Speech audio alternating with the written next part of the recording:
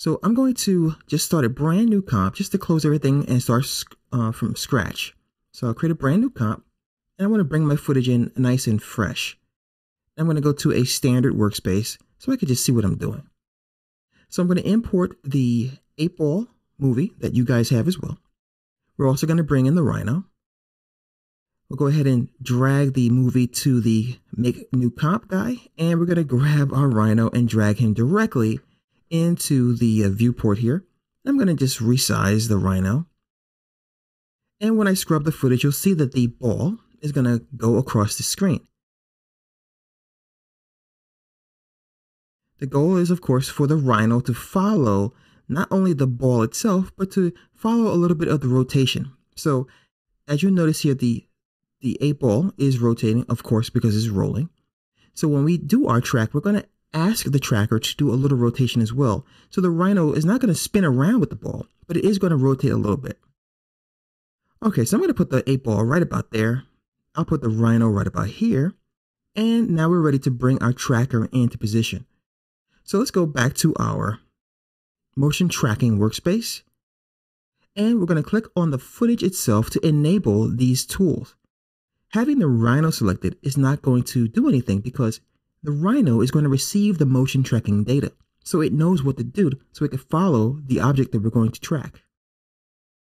So I'll click on my movie and now these buttons light up. We're going to choose track motion. And when we do that, of course, we receive our track point. I'm going to go ahead and maximize this frame.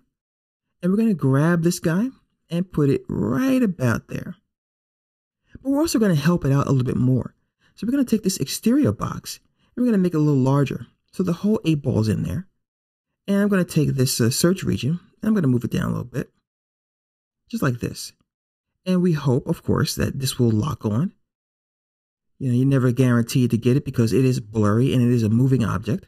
So we hope that this is going to be good enough. And we can always reset this. So let me just show you here when I restore this.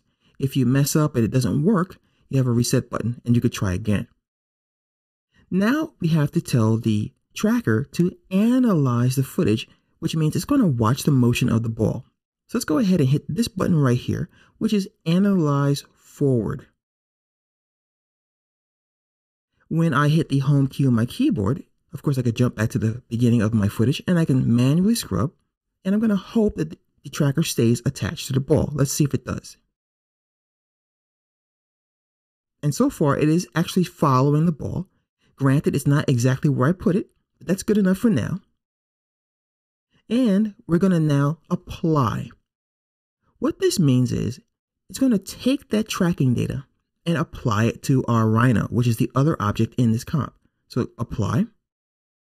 And then we get a dialog box that asks us which dimensions. Are we going to track X and Y, which means left and right and up and down? X only, which is left and right, or Y only, which is up and down. So we're going to choose X and Y. Now we have a bunch of keyframes that show up in our timeline. Now, of course, before I applied this or did my analyze, I could have also enabled rotation as I said I was going to do, but I want to keep it a little bit simpler. So I'm going to once again hit home on my keyboard and I'll hit the space bar and let's see what happens. And there it is. The rhino follows the ball. So I'm going to go back to a standard workspace. And once again, let's go ahead and see what happens with the rhino. So I'll deselect everything. And the tracking data is now put onto the rhino. And then the rhino follows that ball. Of course, you can manually tweak these frames if you want to. It's quite a bit of work, but you could do that. I'll go back to my motion tracking data. And once again, if I click on my footage, I can choose to track motion again if I want to. And I can also enable rotation and scale depending on what my object is doing. So if this ball were growing and shrinking, I might want to put scale. If it was rotating a lot, like spinning all over the place, I would apply rotation. Then, of course, I could tell it where to go. So here's my motion source, which is, of course, the motion, which is the movie itself. And I can also choose my target, as you see here. So the motion target is the rhinoceros. And After Effects was smart enough to realize there was only one other file in here that it could apply to. But if I had other PNGs in here or other files, I could choose it from this list. So I could choose whatever layer I want to apply the motion to. So guys, that is how you can do a motion track. In the next lesson, we'll talk about how to do a stabilization.